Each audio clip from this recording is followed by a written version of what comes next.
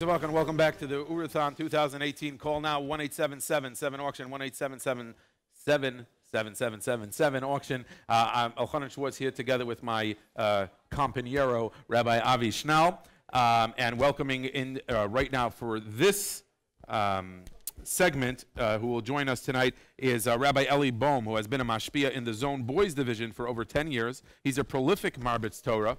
And Rabbi Bohm gives a daily shiur in Yeshiva Mayan HaTorah in Lakewood and writes a halacha brewer column in the Yosei Nemon and elsewhere. Rabbi Bohm spends his summers in the zone, providing guidance and motivation to our hardworking staff members. Good vach and welcome, Rabbi Bohm. Glad to be here, Elchanan and Rabbi Schnall. Oh yeah, well, it's glad we're here, and here's what's coming up. We're going to be spending really this hour as a dedication to Rabbi Zlotowitz. We will be having prize drawings throughout the night. Inspirational interviews from our Oorah family, a discussion about when is enough, which I'm just looking forward to. It sounds just absolutely amazing and mind-blowing, and a celebration with Pampadisa every hour. And so we're really, really excited about that, Rabbi Schnall. And moving along in the program, our tribute to Rabbi Zlotowitz. Almost a year ago, on Rosh Chodesh Tammuz Tavshin Ayin Zayin, the world lost one of the greatest disseminators of Torah in recent history. Rabbi Meir Zlotowitz, one of the pioneering founders of Art Scroll Masorah Publications, led the Art Scroll revolution, a transformation in the availability of Torah literature in English, Hebrew, and many other languages. Rabbi Zlotowitz brought Torah to the bookshelves of hundreds of thousands of homes. Walk into any Jewish home, and you're guaranteed to find at least one sefer, or many, bearing the Art Scroll imprint, from the Chumash to the transliterated Siddur, translated classics and inspirational biographies. And in recent years, you can find countless mobile devices with the Art Scroll digital library. The Kiruv world today would not exist without Art Scroll and the vision of Rabbi Zlotowitz. Thousands of our Torah mates, the Oorah Torah mates, and the children in the zone camps are only able to learn Torah because Art Scroll has made it accessible to them. Art Scroll's work has been a major factor in making it possible to accomplish the Oorah mission. We therefore tonight here in Oorah are dedicating this hour of the Oorahthon to the legacy of Rabbi Meir Zlotowitz and the legacy of Art Scroll. We are honored to invite some of the legendary Art Scroll authors and staff to join us in this tribute. And I'd like to welcome, sitting at the far end of the table, another guest, Rabbi Avram Biderman. Rabbi Biderman, welcome to the Oorahthon. Thank you very much. Rabbi It's a pleasure to be here. is uniquely qualified to host a tribute, bringing together these two household names in the Jewish world, Oorah and Art Scroll. Rabbi Biderman has been personally involved in Oorah in a volunteer capacity for decades and has served on its board of directors since 2007. Professionally, he serves as managing editor of Masorah Publications, a published author and noted lecturer. Rabbi Biderman is involved in many local, national, and international social, educational, and philanthropic groups. Rabbi Biderman, welcome. Thank you very much. It's an honor and a zchus to be here. Good, and now we have actually with us in the studio a wonderful guest who actually is, and we're going to set him up right here, just came in unexpectedly, but we're thrilled to have with us Yisrael Ira Zlotowitz, who's actually the son of Rabbi Meir Zlotowitz. He's perhaps best known as the co-founder and president and CEO of Eastern Union Funding, but he's also a prolific askin. While still in his teens and in yeshiva, he established the Maspid Gavoa program, which is now active across the country and gives thousands of boys incentives to learn. He has been involved in many tzedakah and chesed projects, both classically and by finding unique ways to give people, including Rabbeim, parnasa. 7 years ago, he partnered in spearheading a campaign to enable the Orlando Torah Academy to buy their building. Always on the lookout for opportunities to help others in memory of his father, he established Rabbi Orlando to serve as a resource to many Jews who visit the city, and klalgavoa.org to provide innovative Torah and Jewish resources for Jews everywhere. It's Agutavach, and welcome, and thank you so much for joining us in this segment, which is a tribute to your father. Thank you very much for having me. Thank you. So we would like to start with an interview that we will have someone who has spent quite a few decades with Rabbi Zlotowitz, a partner. He's the general editor of our school series, Rabbi Nosson Sherman, a mechanech for decades. He edited Rabbi Zlotowitz's first sefer, Megillah Esther, and he wrote a groundbreaking overview. He partnered with Rabbi Zlotowitz and Rabbi Shia Brander in founding Mesorah Publications, and they worked together ever since, authoring many art scroll titles, including the classic art scroll Siddur, Stone Chumash, and enhancing countless others. It's really a pleasure here at Oorah to host Rabbi Nosson Sherman. Rabbi Sherman, how are you? A good tavach. Baruch Hashem, a good tavach. Thanks for having me. It's really a pleasure and an honor. And I would say for someone who's spent so many decades with Rabbi Zlotowitz, working together on a day-to-day basis, and I can say for myself personally, I've always been impressed and inspired by the amount of respect and the amount of kavod each one Rabbi Zlotowitz gave Rabbi Sherman gave Rabbi Zlotowitz, a lesson to be learned. Rabbi Sherman, spending so much time with Rabbi Zlotowitz, could you please enlighten us? How did it all begin, and what would you say is the real void that Klal Yisrael is losing out by not having Rabbi Zlotowitz with us? Well, it began 41 years ago when Rabbi Zlotowitz at that time had a studio that made wedding invitations, brochures, scrolls for to give guests of honor at dinners, things like that, and that's where the name Art Scroll came from. A very close friend of his, a mechanech, a Rabbi in Torah Emes, passed away, died in his sleep, a young man, and Rabbi Zlotowitz wanted to do something in his memory.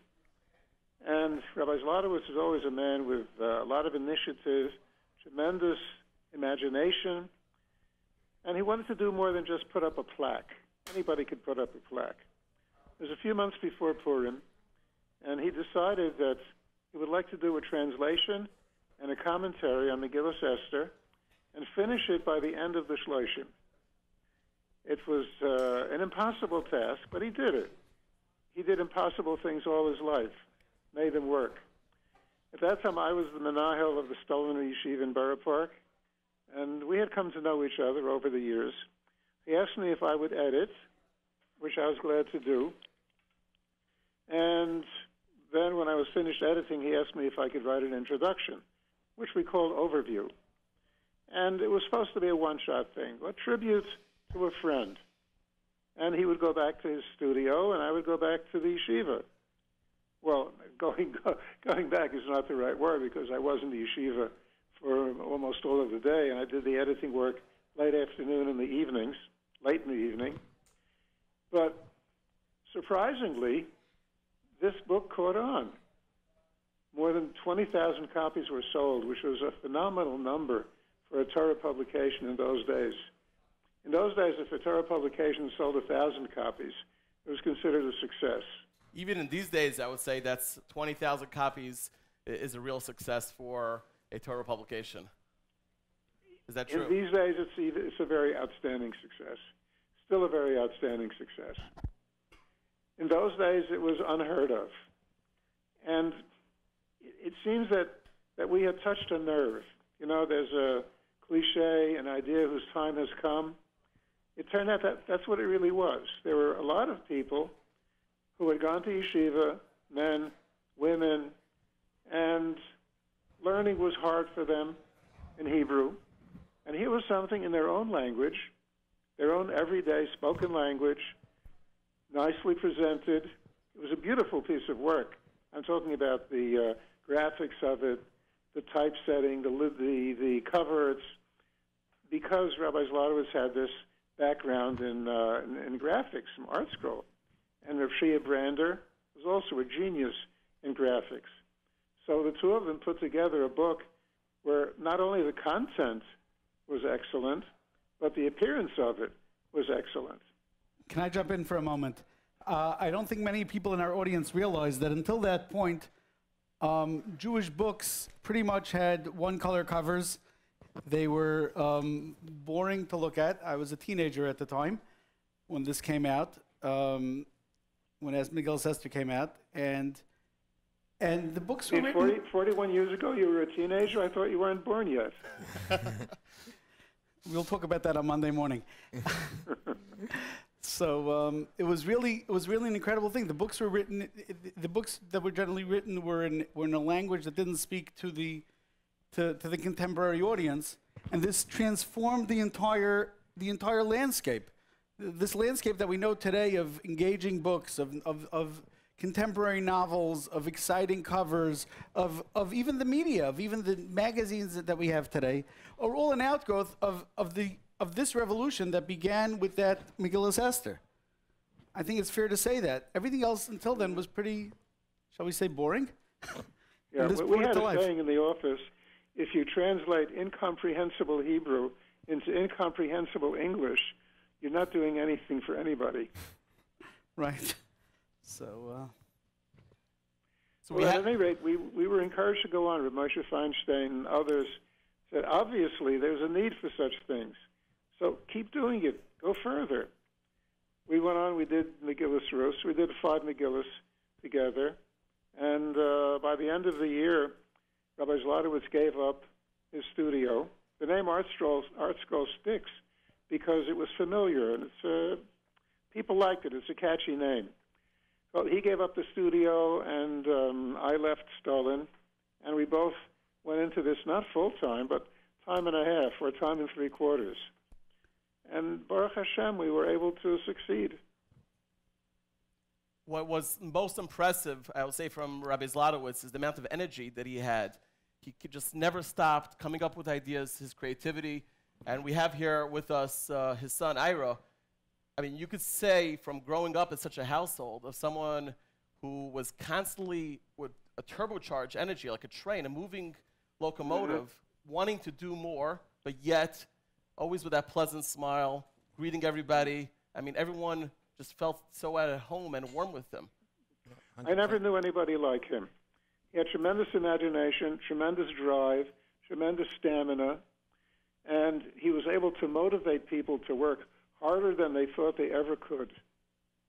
And as much as he got other people to work hard, he worked harder. Israel, what do you say from the back end on this?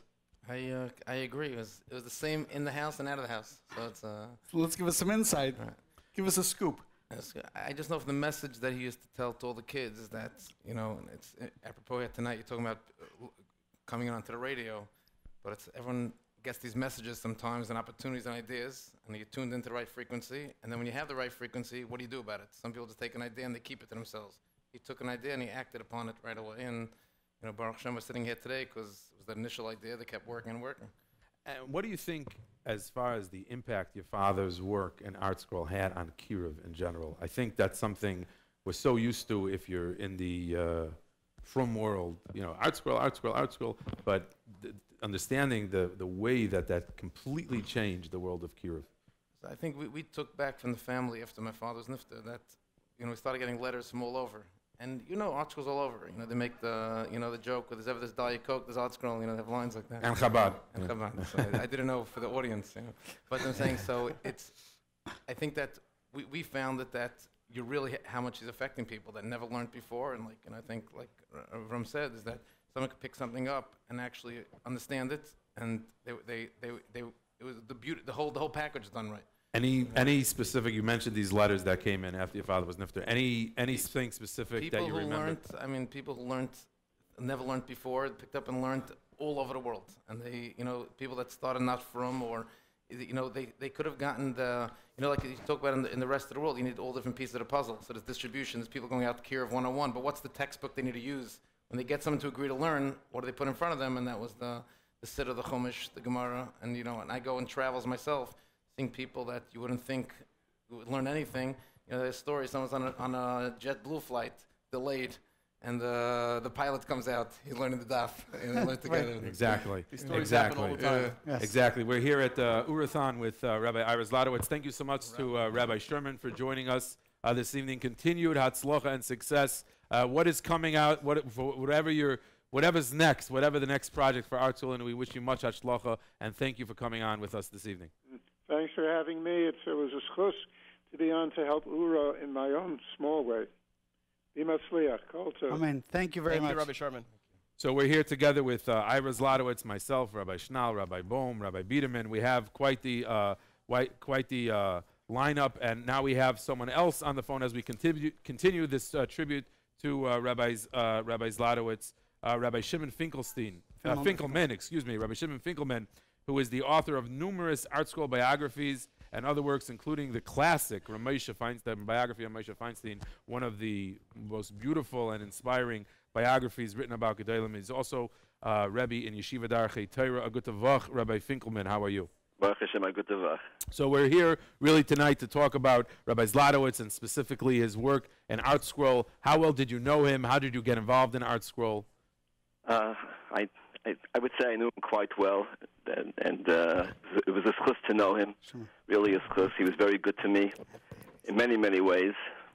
Number one, he and Yibad L'chaim, Rabbi Sherman, who's really my Rebbe, allowed me to join the amazing Habatzas HaTorah of Art Scroll. And it started when I had an idea I always liked to write, and I submitted a sample of a children's book I wanted to do. And at that time, they had just put out the first youth series biography on the Chafetz Chaim, and they were thinking of doing one of Rabbi Wasserman's Zatzal.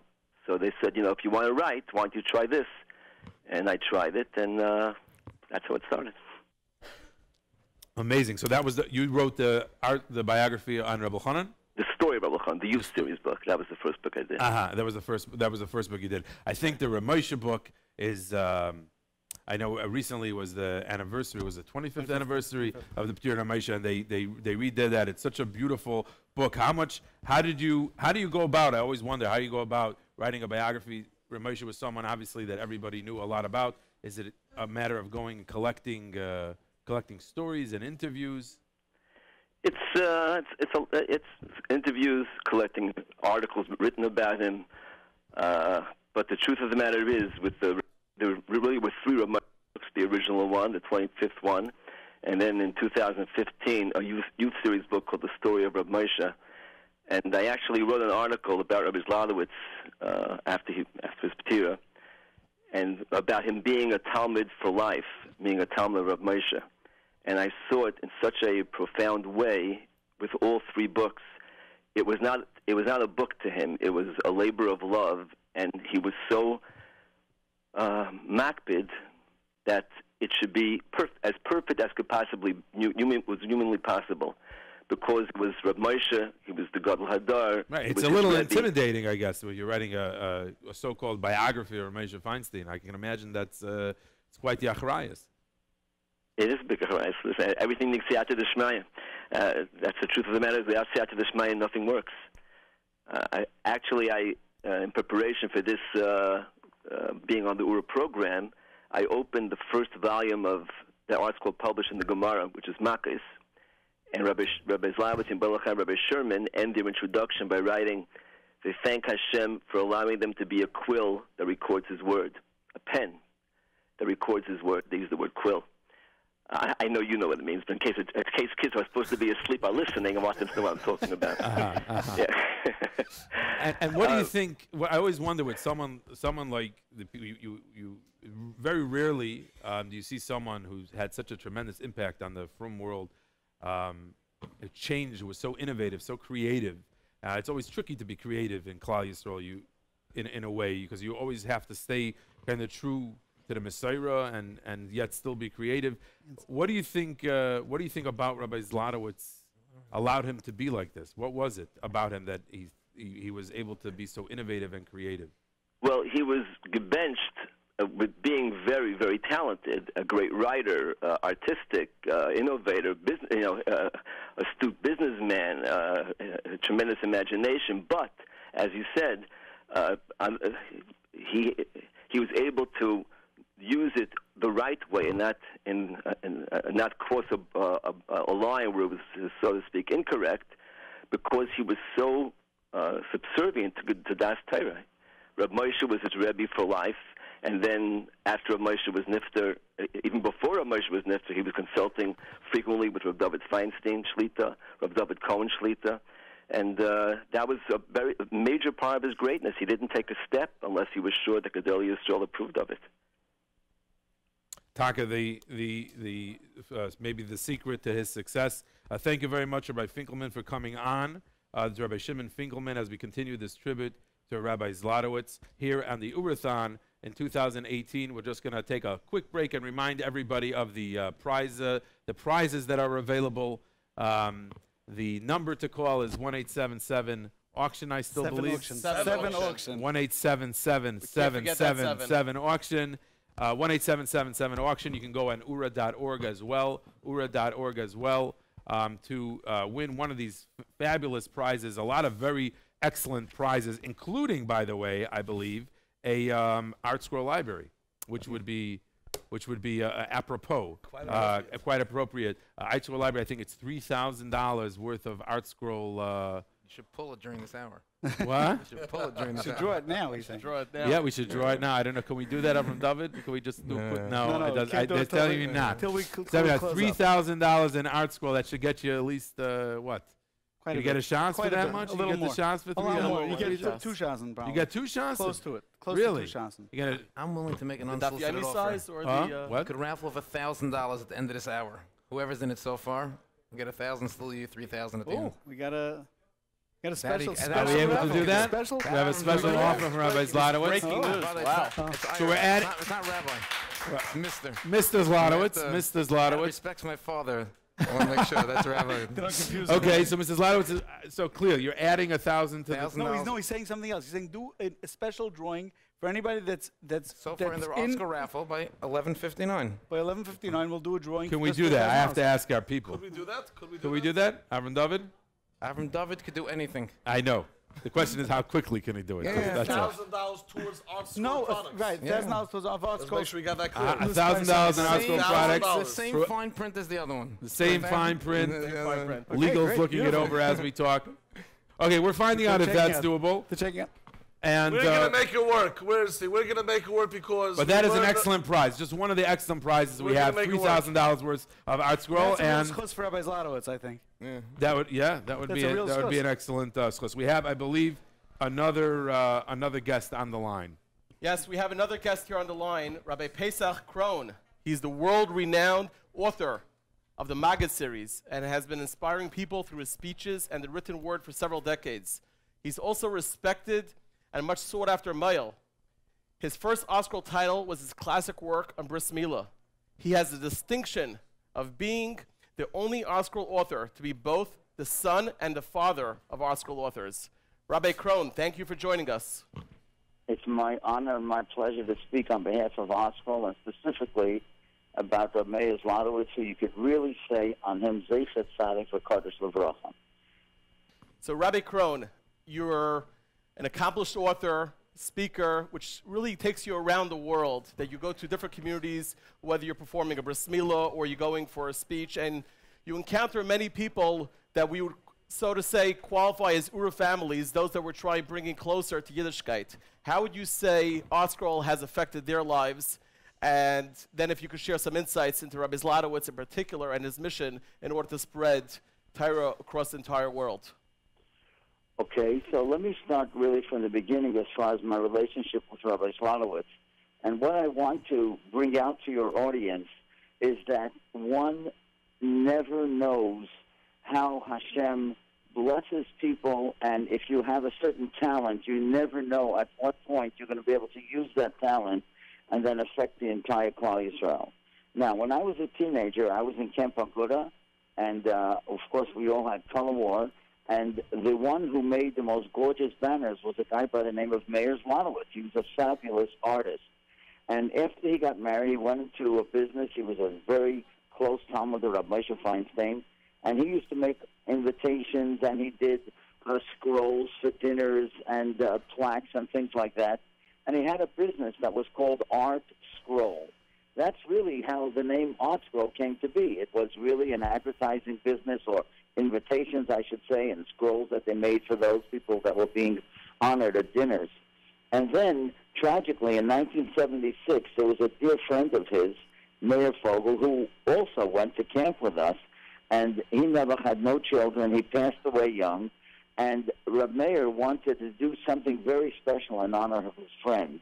And so he called an associate, a friend of his, Rabbi Nathan Sherman, who at that time was the principal in Stoliner School, and who had written articles in the Jewish Observer. And he said, look, I'd like to write a commentary on Megillas Esther, and would you do an overview? That's what he said to Rabbi Nathan Sherman, like an introduction, and we'll print it, L'zecha Nishmosai, for this Reb Meir Fogel. Now, what happened was, I still remember when it first came out, it was done so beautifully and so magnificently. Shia Branda was an artist also who worked at ArtScroll, and they presented this book to the English-speaking public, to the Orthodox Jewish English-speaking public, and it sold tens of thousands and thousands of copies. And I'm sure that they were stunned themselves. They couldn't possibly imagine that that's what great success. And the reason that it was successful was because Meir Zlotowitz wrote beautifully, and he wrote a very short, concise commentary on every pasuk, and he only used Heilige sources. He used the Alshach, and he used the Malbim, and the Mitzudes, and Rashi, and Gemara, and things like that. And the overview, the introduction, was brilliant, and it was presented in a beautiful way. Now, when they realized that so many of these copies were being sold, they thought to themselves, hey, wait a second, maybe we could do, if we did this, maybe we could do Rus, Fish Rus. And so then came Rus, and then came Eicha, and then Kehelas, and now the shaila was, what do we do with Shir Hashirim? Because as everybody knows, that Shir Hashirim cannot be translated literally, and here they had written already the 4 Megillas, and they wanted to do the 5th one. And the one that gave them the biggest chizuk of all was Rav Gifter of Telz. And if you open up the Shir Hashirim of ArtScroll, you'll see a beautiful letter from Rav Gifter. He gave them tremendous chizuk. And then once they already saw that they were able to do the 5 Megillas, then they decided that they can do a great hero's job for Klal Yisrael, because now there were so many, many people that were reading these Megillas and learning pshatim and learning meaning that they never had access to before, and many people could not read or really understand the depths of all the different pshatim, and they made it so clear and so lucid. It was magnificent.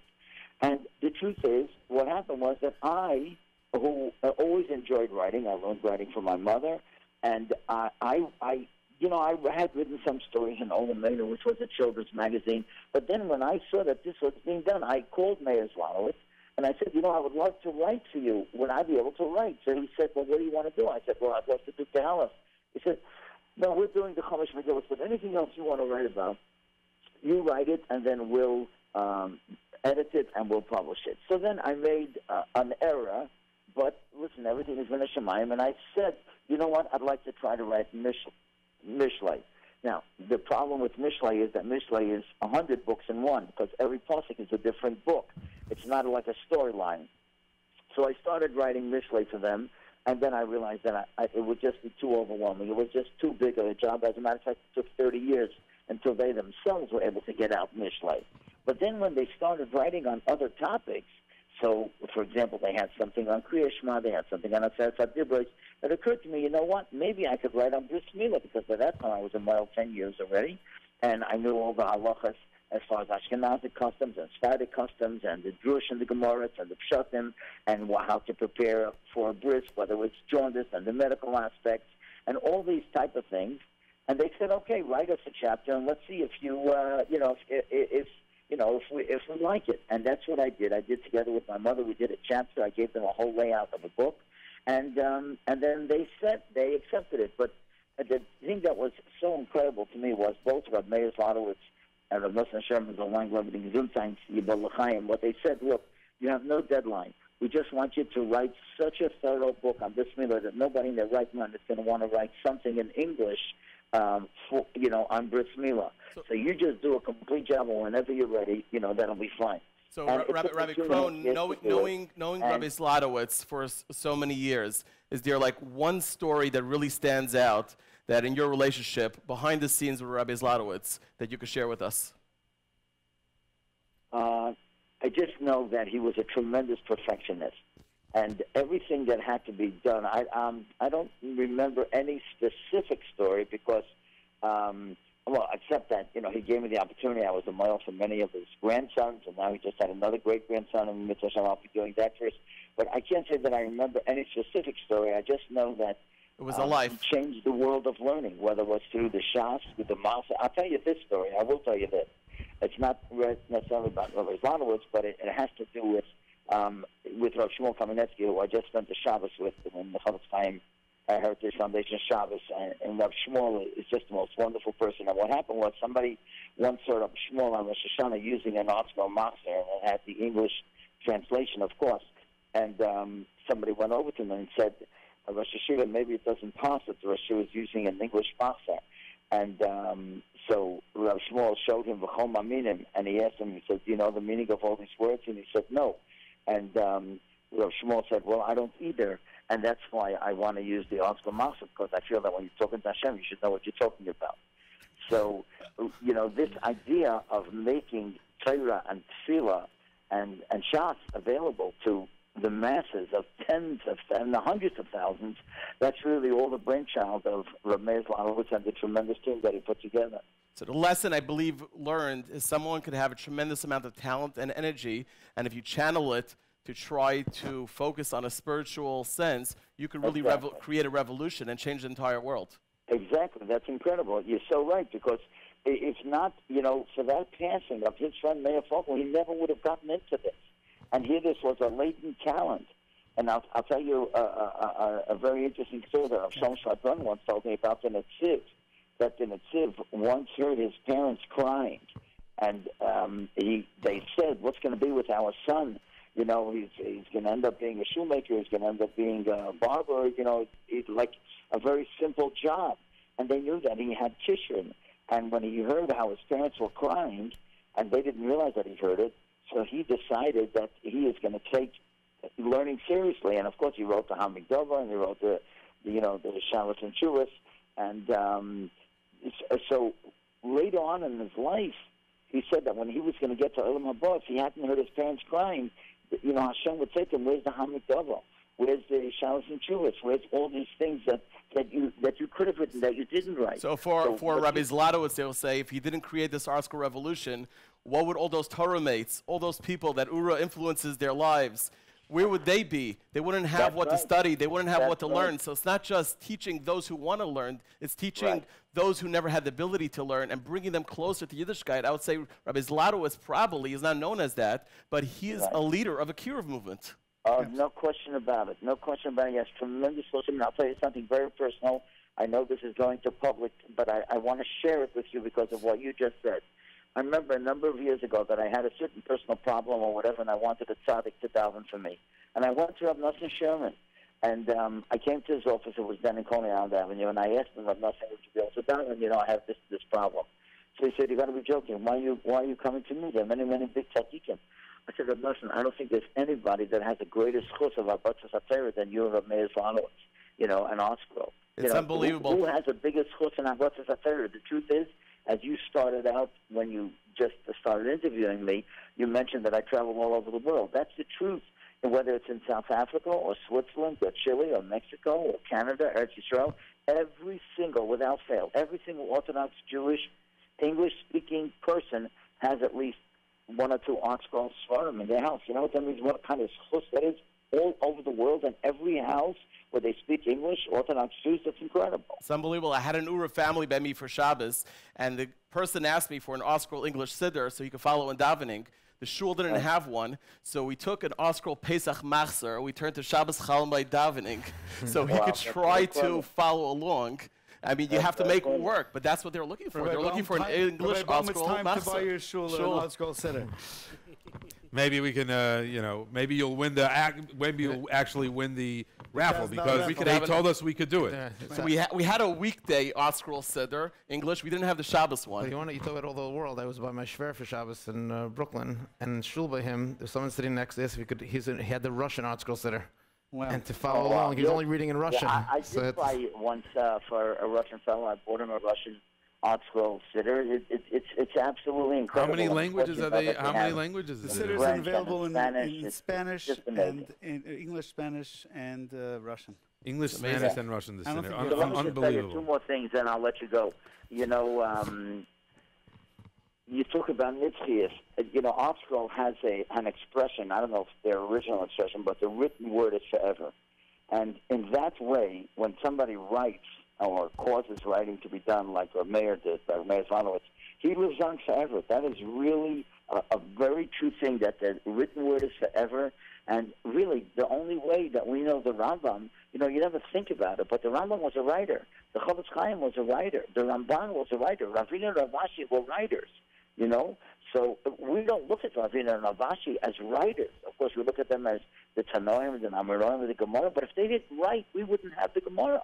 So writing is a way of keeping the Nitzchias of Torah alive for generations. That's the biggest cure in the world, because wherever you go, you know, this written word can be translated. It's available. It is the Nitzchias of Torah. It's the Nitzchias of Klal Yisrael.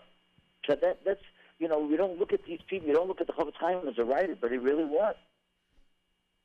Tremendous, tremendous, tremendous. So we're going to thank you very much, Rabbi Krohn, for coming on and sharing Can with I us. tell you just one more cute little thing? Of course. You know what they say, Rabbi Yakovlinsky used to say, right? Akron, Akron, Choviv. That was the Akron. Yeah. This is the Akron, Well, Akron. I'll tell you, you know. When you have a maggot on the ear, there's always those snippets. Well, I would stay with Rabbi Krohn all night long, but the producers are going to yell at me. But I remember I was sitting with the Zlotowitz family during the Shiva, and Mrs. Zlotowitz said to me that Meir lived to be 72 years old, and there were 72 volumes in the Shas. Wow. And she smiled. Wow. She said, I wish you would have made a few more volumes for the Shas. 73, right. Wish you would have made a few more volumes in the Wow. Wow. That's Yeah. really amazing.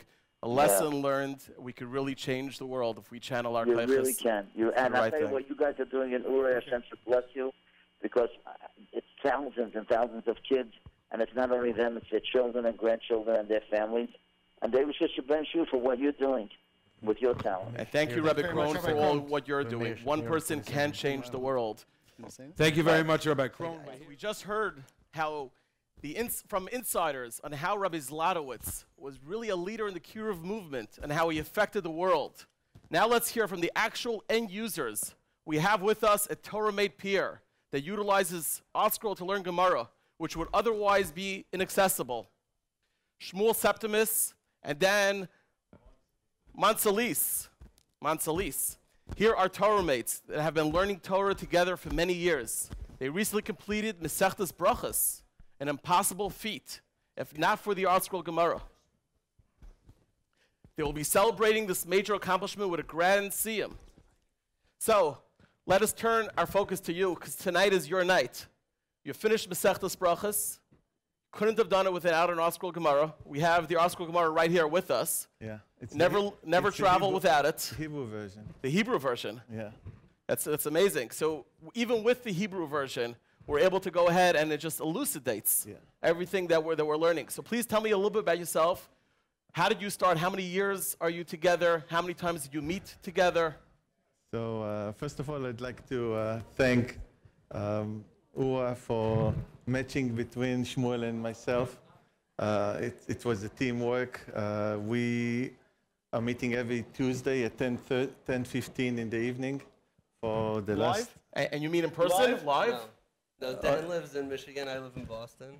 Michigan to Boston. Yeah. And each one with an Art Scroll Gemara. Yeah. And Learning. on the phone. On the phone. For how many years is this going on? It's been before we moved to Boston, so it's over 8 years. Over 8 years of Torah-made peer. Yeah. And did you start Masechtas Brachos right away? Yeah. I Yeah. started So this is tonight is a culmination of 8 years of learning. Yes. What a it is. Torah mate. Yes. That's really astounding. Yeah. I believe I have to just stand up in your honor. That's amazing. My hand. That's amazing.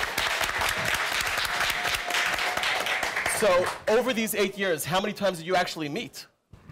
We met a few times. We went to the last Yom HaShas together. The last Siyum Hashas, so you're meeting around Siyumim. Okay, We we like that. We made a siyum on the first parak. On the first sefer. On the first volume 1 of the Art Scroll. On the actually. So not even the first parak, on the first volume 1 of Art Scroll. Wow. A third of the Masechta. On the first volume 1 of Art Scroll, they made a siyum, and that's the second time that you met. Yeah. So you met by the Siyum Shas. You met by your siyum on volume 1 of Art Scroll Masechtas Brachas. And then?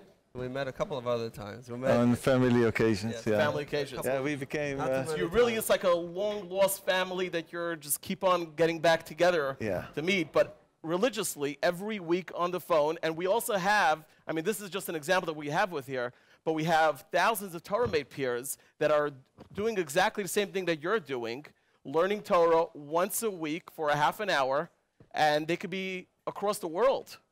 Right. I mean, I can say that, you know, we started learning when I lived in Lakewood, and there was an ad in one of the local papers, and you know, we started learning then, and life was much simpler at that point, and it was easy to commit to a once a week type of thing. And with so you found out about Oorah from an ad in a local Lakewood paper. How did you find out about Oorah?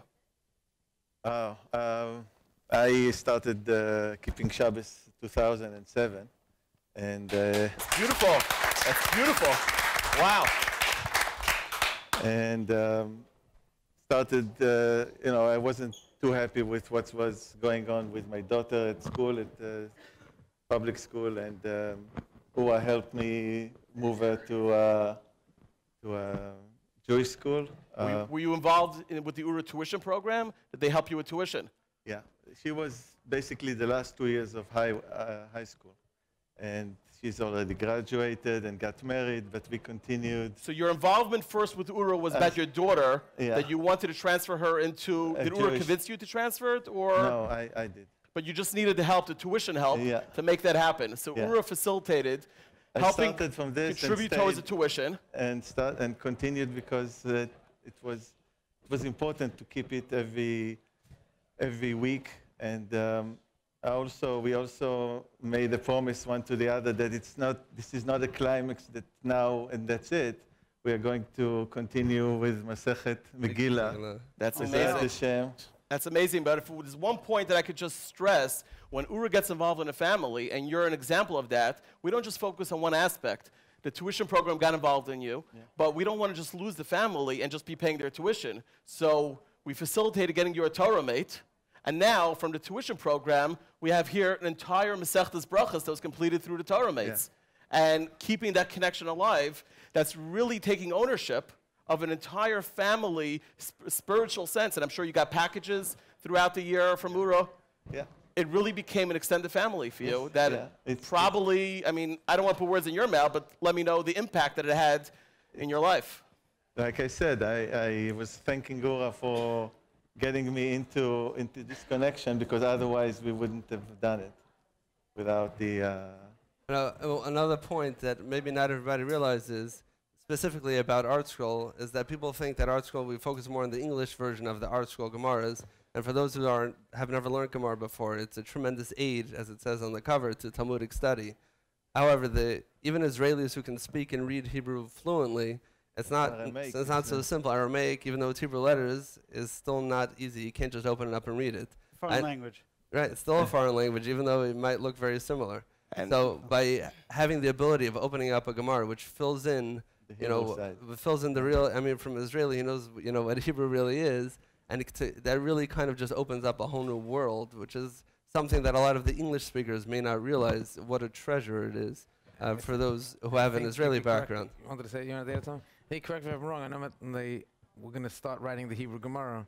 You haven't told my father, you're crazy. Who's going to read it? Who's going to buy it? No one needs it. I think today it's almost more than 50% of the current clothes. I understand they're starting to sell more of the Hebrew than in English.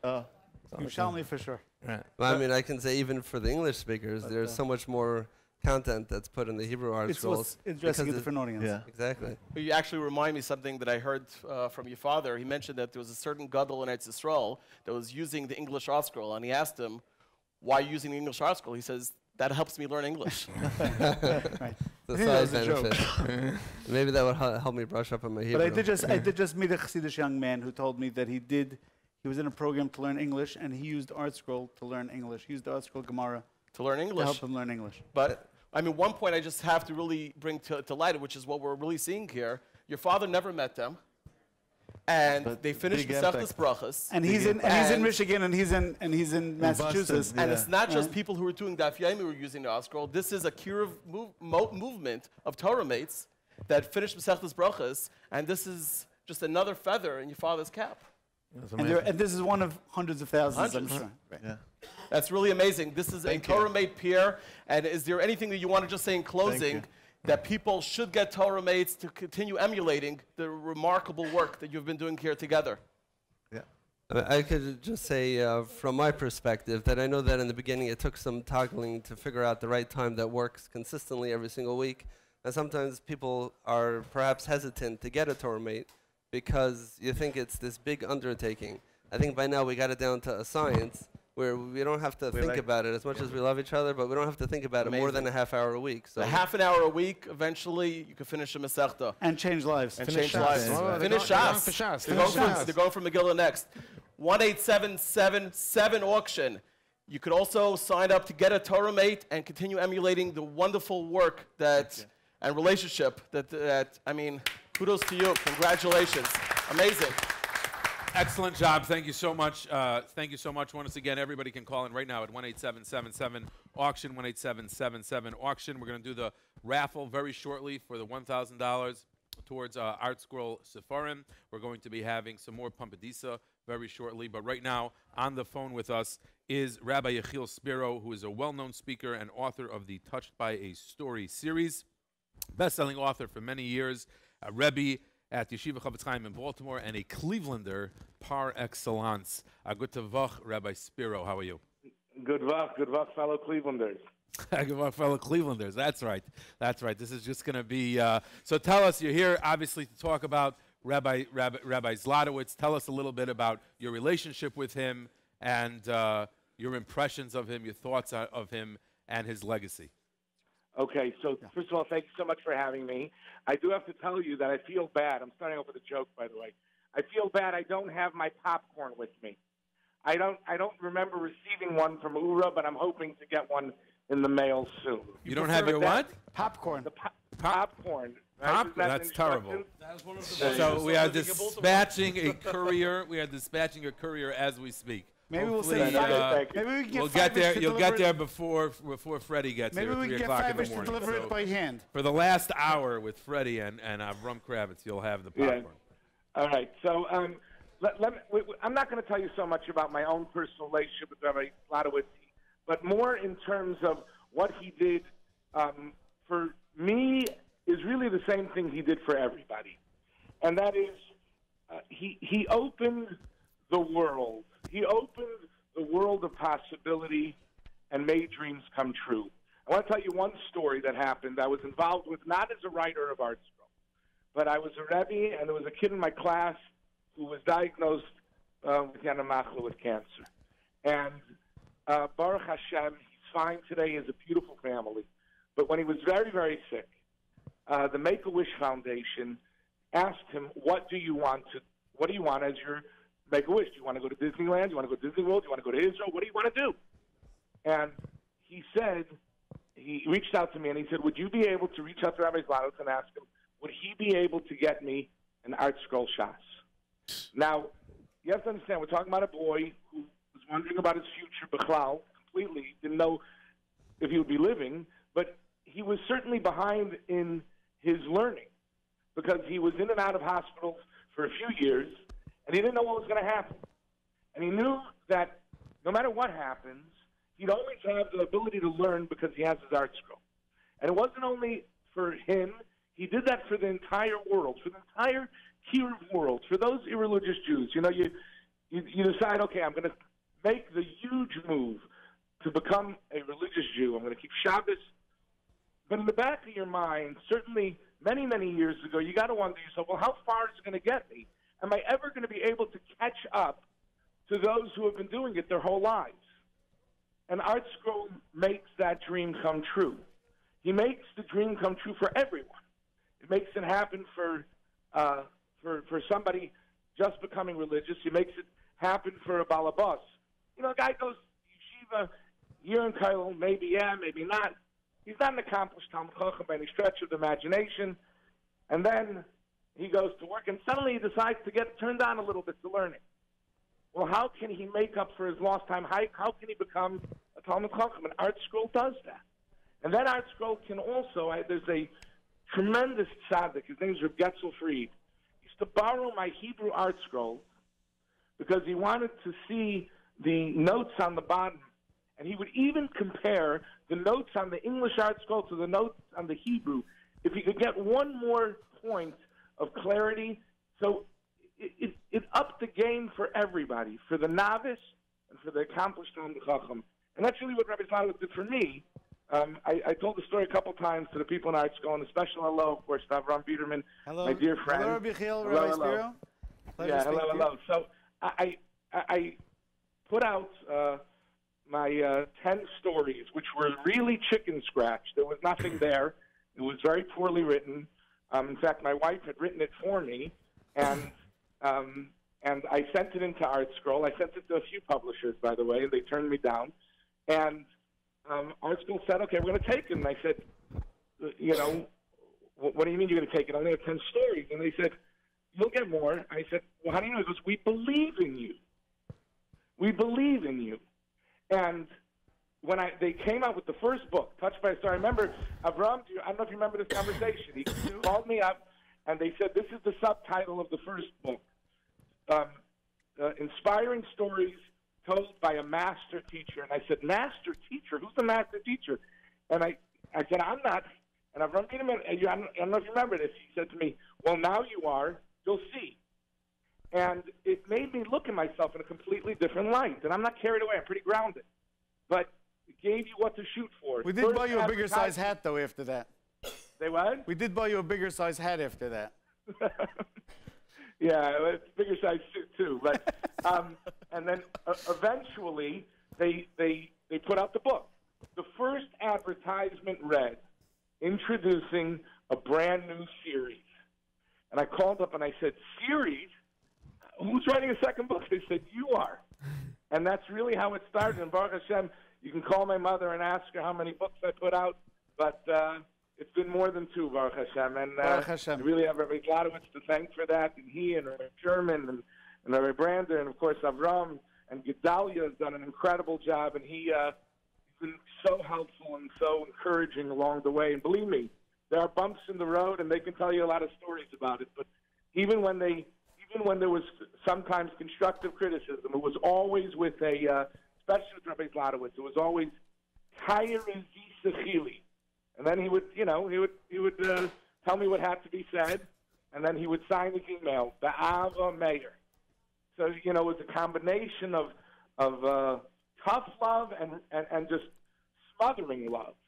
And he built you and he encouraged you, and that's really what he did for everybody. He gave you dreams, and he made your dreams come true. And he did it for everyone, and it's a very, very special gift that he gave to Klal Yisrael, to the Jewish people, and he gave, and especially to those Jews who have never dreamt of the possibility of connecting to Torah, and he did it.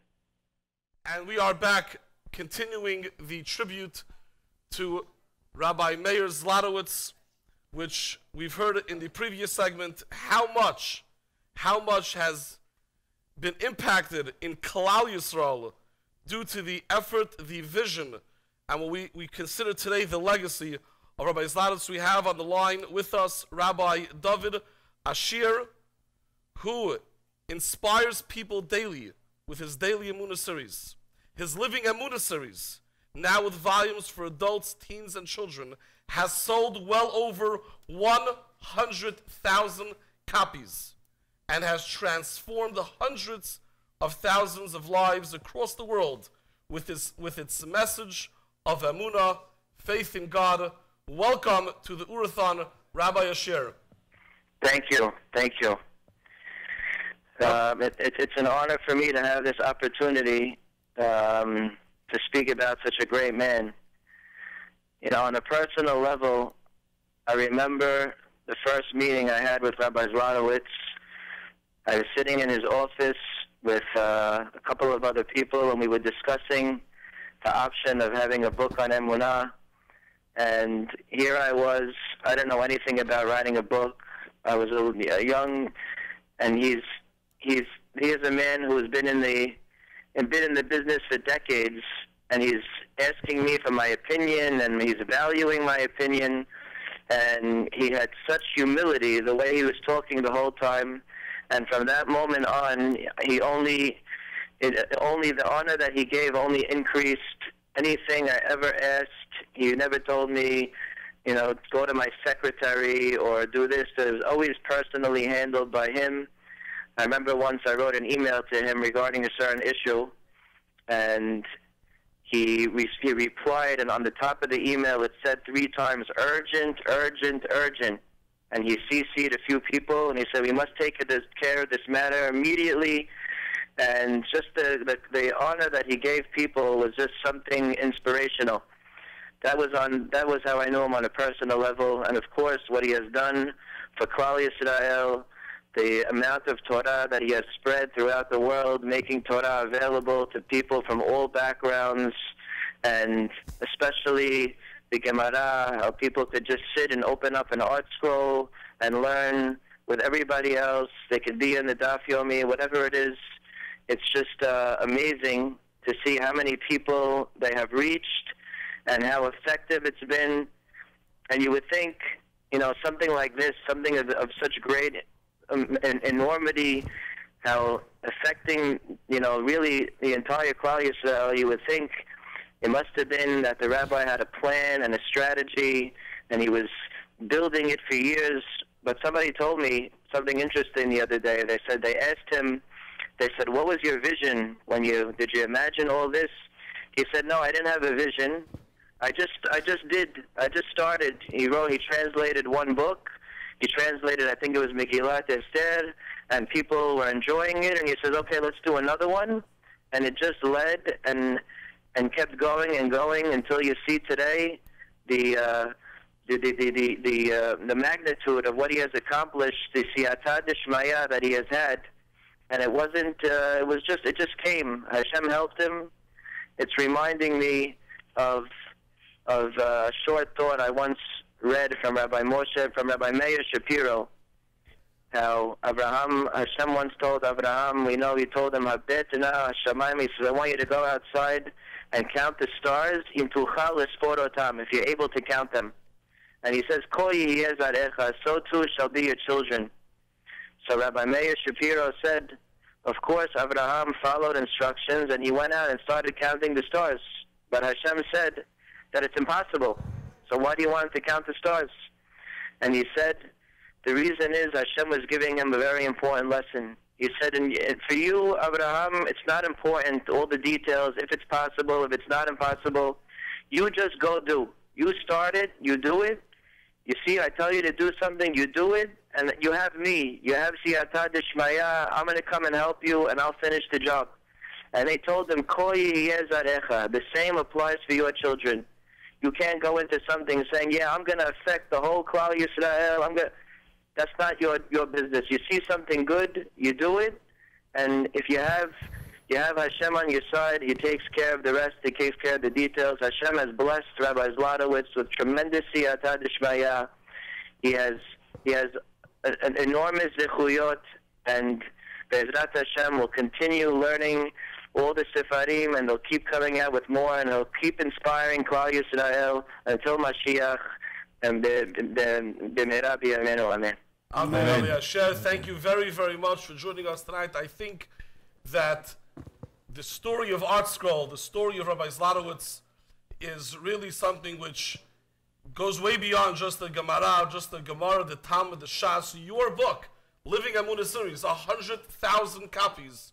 Whoever would have dreamt that 100,000 copies of any Jewish book would be sold? And this is something that was done in the 2000s. Recently, I believe that your series is one of a kind. I've never seen anything like it. I personally own many of your books, and I try my hardest to read it every day. It's hard, but I try my hardest to read at least one part every single day. In our house, we read it by the Shabbos table, one story, one thing from Living Emunah. As we go through it every Shabbos and Yom Tov. Maybe I'll start doing the same. Thank you. But that's a great way how to do it, and it's something which is innovative. It was unique. It was not the typical, and because of that, hundreds, thousands, tens of thousands of people have had their lives changed for the better. Thank you very, very much for coming. Shvuah Tov. Thank you. Hatzlacha Rabba. Amen. And we are going to move on to Rabbi Bierman, who has our next caller on the line. Rabbi Besser? Good Vach. Good Vach, Rabbi Besser. How are you? Hey, Donovan. Thank you for joining us. We're here live. It's such an honor to be here. I have to tell you that, like, till now, all the years, I always dreamt of being on the Oorahthon, and I was never invited. And the only way I could feel like I was on was by trying to text you and get you to laugh while you were on. So this is very special for me. Okay, let me tell the people about Rabbi Besser. Okay, Rabbi Besser, are you seatbelted in? You're an art school author, the author of the forthcoming biography of Rabbi Zlotowitz. So you're the perfect candidate to wrap up this segment. And we're going to be releasing that volume just in time for we're going to be releasing it at the tribute dinner for Rabbi Zlotowitz, the Masorah Heritage Foundation Legacy Dinner on June 5th. Rabbi Besser is a well-known writer. He has been contributing editor at Mishpacha magazine since 2006. He has published biographies of Rav Shlomo Freifeld, Rav Shayla Karastir, and Rav Blazer Geldzahler, with more titles on the way. So you have a very varied group of people that you've written about. So, having been the author of the Rabbi Zlotowitz biography and working on it, I know you're not done yet. You're almost there. What can you share with us? What's different? What's unique? What did you learn in writing this biography? What was unexpected? You knew Rabbi Zlotowitz. You met with him. You interviewed him. You interviewed a lot of people. What was unexpected or unique about in working on this book or working on this biography? I think that the first thing that stands out is when we went into the project, it was approached very much. It wasn't your conventional gadol biography, or Rosh Yeshiva, or a Rabbi, or like somebody like this, like the personalities you mentioned. It was a different sort. So I expected it to be a book about his vision, his impact, his reach, his determination, so many things that you've been speaking about all night. And I had the benefit of hearing everybody before me, and everything they said is so true, and Emir Tashem shine through from every page of the book. But I expected it to stop there. It was a story about what he did. I didn't realize how much of the story would be not just about what he did, but about what he was, the person, the father, the husband, the grandfather, the friend, the boss, the person that people could just call, the person that you could pick up in the middle of the day if you were having a rough time in a personal situation. He was the guy in your shul that you would call also. The heart of Rabbi Zlotowitz, the impact he had on those so close to him, and that you don't always find. That was unusual to me. I know that my co-writer of the book, it's going to, people think it's my book, it's really me and Oorah together, is sitting there in studio with you. And so many of the stories, to Oorah, and of course to Gedalia, it wasn't a surprise, but to me, it blew my mind. The amount of stories that you thought you would be it was like a totally different book. Nothing to do with Art Scroll. The man. Somebody commented to me that they believe that that there's very much a lot of tandem there. That giving, that nature that he had of giving, that warmth, that is concern for other people, really, Art Scroll was a manifestation of those characteristics, those of his personality, of his giving, of his concern for others. What would you say?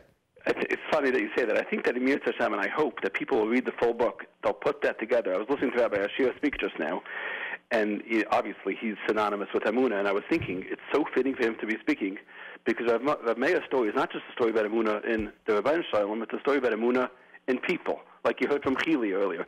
Really from everybody who spoke. Rabbi Krohn, Rabbi Finkelman, Rabbi Sherman obviously was, before Rabbi Meir came along, he was on his way to changing Klal Yisrael. I didn't tell you my story, but it was Emunah and me too.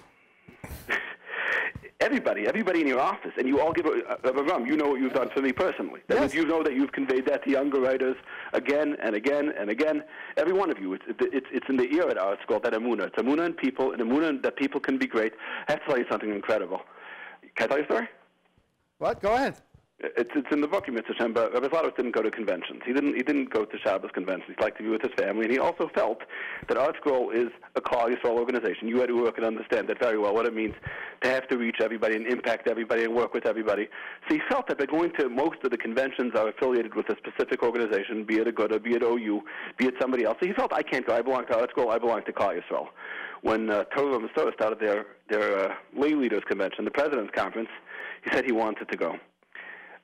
Because he didn't see it as an organization. He saw it as an opportunity to spend Shabbos with young people who were doing for the Klal, as board members, as fundraisers. He said, I have to give them chizuk. That's what I do. This is a hotel full of people who I have to build up, and I got to do that for them. That means even what you guys are doing tonight, the young people and the energy of the people at Oorah is exactly what he stood for. It was so much wider than Art Scroll. Like you said, Art Scroll was an outlet for some of that. Right. Right. Very much. Okay. So thank you very much. Anything else you want to add, Rabbi Besser? Baker that they should send me a shmorg. I asked the lady who called me, and she said she's going to do it. It's in the mail. Takes a while to get to You want a Canada. 5-ish too? A little bit like the Art Scroll checks. Aha. Okay, we won't discuss that. We'll take that off the air. So it's a better request than popcorn. We'll discuss that off the air, Rabbi Besser. Thank you. We will get you a We just got We'll get you a confirmation. s'morg. The producers just guaranteed us that the s'morg will be on its way. I want to hear it from Avi. Yeah, Avi has no more pull in that department, though. So I will give you my copy of the shmorg. Avi will give you a Surely free... I'm on the board, he's not. So I'm telling you, you're getting the Avi will s'morg. give you a free membership to Agudas Yisrael of New Jersey. That's what Avi can give you right now. No more s'mores. I'm feeling so overwhelmed. I feel like you just called to tell me I want $80,000 cash. Just like that? Mine? No strings attached? What, Avi? Me or Avi? So I'll tell you what. We'll do a quick interview for the mishpacha, and in exchange, I'll give you my copy of the shmorg. But Avi wants 3 pages. Avi wants 3 pages. No, I'll settle for just a 1-pager. How about an inscribed biography? I know what I'm working on. I'm working on a full-page interview. Doesn't have to be in the Pesach or like the big editions, the regular weekly edition. And when you would make your tie all the way for that? I What was would be like about to tonight? say the button has to be closed and the tie has to be up for that picture. Thank you very much, Rabbi Thank Besser. you for joining us. Thank you so much. Thank you very much. Now the moment, Thank you so much. the moment you have all been waiting for. Before we get to that moment, Really? and we wrap up the segment and the tribute in honor of Rabbi Zlotowitz, we have here joining us tonight in the studios live in Oorah, in Lakewood. We are very grateful, and thank you, Ira, for joining us tonight, for being here throughout the tribute. You've heard much, probably almost everything you've heard already, and you know a lot. You've heard a lot more than was been said tonight from those people that were on the phone with us tonight. However, to someone like me, or someone like Rabbi Bohm, someone like Rabbi Biederman, or any one of the thousands of people that are listening and that are online watching, we know Rabbi Zlotowitz as the person that founded Art Scroll, the man that disseminated Torah throughout the entire world to countless amounts of people. And there's probably thousands of stories affiliated with that. You, on the other hand, have a unique vantage point. You are someone that knows Rabbi Zlotowitz as a son knows a father. And no one, except for your brothers and your siblings, could give over that experience. There are on the line, on the website, the radio, people across the country that are tuned in right now. Across the world, actually. Across the world, actually, at Seoul as well, unless it's still Shabbos there now. But there are... This is a Kirov organization, I mean. Shabbos is over 7 hours earlier there. And remember, of course, you can always call in Obviously, a different time zone. 1-877-7 auction to call in your final auction tickets. So, Ms. Zlotowitz, Ira Zlotowitz, can you please give over to our listeners from your vantage point about your father? So, it's tough to sum it up in just a couple of minutes here. I know you have till 4 a.m. We have till 4. I know, but I was told I don't have that slot. No, well, if you keep throwing in extra prizes, you know. You can, Well, from knowing your father, you had the power of taking a lot of stuff and putting it in a few words. So I think that Rabbi Besser is going to do a great job on the book that's going to come out, and I think along the theme that you were saying before, that Rabbi Biederman was saying before, is that a lot of from himself is always rooting for the underdog, and really I think that if the whole Art Scroll going out into the world is really how could that someone who has any disadvantage and use an excuse he can't learn be able to provide everything, all the tools that person could need. But I know they instilled in the family always that you know, and really it's anyone can reach great heights. Rabbi Shalom gave everyone talents, their own unique talents, and a lot of people say it's not for me, it's not my ability to do it, and you have to be able to hear that call and do something. I'm saying this with the utmost respect. It's written in the book, and this is real. Where I think that it's really a lesson to everybody. People think that you look at these great organizations started by someone, this great person. When it started, the Rabbi Zlotowitz then was Meir Zlotowitz, was in Camp Monk, overweight, didn't play sports. He stuttered, and has graphic talents. That's what he had, and it started from there. Rabbi Monk taking him under his wing and told him, start to use those talents to make those beautiful signs on all the bunks and learning programs and whatnot. And it started from there, and he started to build up his confidence. He taught himself how to not stutter. He worked on himself to perfect that part. And he started from nothing, and he went up to where it became. But yes, the Das Torah was embedded in. There was no move that was made without Das Torah of Moshe. And now I was brought up with Rabbi David Feinstein. The relationship, I would say, that Rabbi Zlotowitz had with Rabbi David is probably one of the closest. Absolutely unique. They spoke every day, and they'd go on vacation every year. Right. So that was the Yerusha we got. We got the private phone number. Right. To Rabbi David, we could, as all the kids, able to get through. Rabbi David is not the easiest to reach, and rumor was if you need to get through to Rabbi David, Rabbi Zlotowitz is the ticket in. Right. So I know that on that end of it, I think really is starting from anywhere. And I think that, a big lesson that he taught us also is that it's a schus to be able to have the art scroll and be able to give over Torah that way. And, people ask a lot of times, who's your role model? And the favorite story in line was always the Chafetz Chaim. He always spoke about the story to be able to, if you go back in time, to spend time with the Chafetz Chaim. And the famous story, the Chafetz Chaim's son heard his father, the Chafetz Chaim, davening, and he's talking to the Rebbeinu Shalom, saying to the Rebbeinu Shalom, let's make a cheshbon. What did I do for you, and what did he do for me? And he says to the Rebbeinu Shalom, what you did for me is you allowed me to write the Mishnah Berurah, and listed all the Sfarim to let him write. And he turns to the Rebbeinu Shalom and says, let me do something back for you. And what can I do for you? And that was a very strong point to my father, that after certain people reach their level of success, it goes the other way. They turn around, and where's that car? It goes in reverse, and they say to the Rebbeinu Shalom, listen, I'm Yotzei, I gave my tzedakahs here, look what I built the art scroll. Like, there's never a time, yes, my father, you ever look back and say, this revolution is me, and I did it, and, he said, it's it. I'm Yotzei for the rest of my life. I have a free ticket for the rest of my life. And he never took it that way. Each Always time to go back, looking to do more. And Baruch Hashem, the mission is going to continue. My brother, Rabbi Zlotowitz, is took over, and he's making sure the vision is continuing. And incredible. And June 5th is going to be. They're going to have their. It's right before the yard sites. And Tuesday is already. We're stopping to say Kaddish already. Tuesday's the last day until the year. Almost came by. Flies. Yeah. And listen, that's the lesson. I think the book for me to be able to see it go out there, and Rabbi Besser, the schus that he has to be able to take stories and make it come alive. That's a lesson for all. We do have the $1,000. Yes. Why don't you go ahead yourself? I want to just first thank Ira. Thank you so much for coming tonight. And because we went over, we're going to add something. We're going to add something. Oh. Should this be another winner? Another winner. Another winner. We can do that later. At the end of the night. You'll stick around till later. I don't know, 4 o'clock. But I think that we're going to raffle off at the end 100 Rabbi Zlotowitz's books to be delivered. So to those at the end. We got that 100 of the Rabbi Zlotowitz biographies. Now we got 50. David Monk from ADM Processing, the most amazing company. I got to give him a little plug. He's able to pull off this raffle in 59 minutes. Right. And in true fashion, he came over to say technically we couldn't have it at 10:59, not because he's late, but because in order to process the people who bought it didn't tell 59, exactly. He has to make sure that it went a little bit further. Exactly. And before we announce the winner, if you really want your early copy of the book, you have to come to the dinner. But anyway. Yeah. Before we announce the winner, just one quick thought that this tribute tonight to Rabbi Meir Zlotowitz at an Oorah radiothon, some people may be wondering what is the connection.